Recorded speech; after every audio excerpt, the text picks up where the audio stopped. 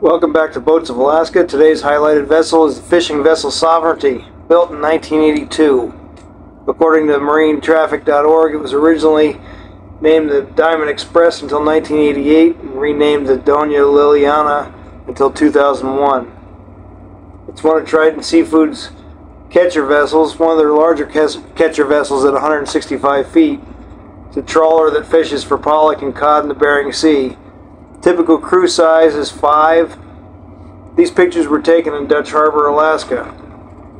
A lot of times you can also see this boat, if you see it in port, you'll see it offloading in Akitan, Alaska. Okay, thanks for watching. I hope you enjoyed this video. Like and subscribe if you haven't already, and we'll talk to you in the next video.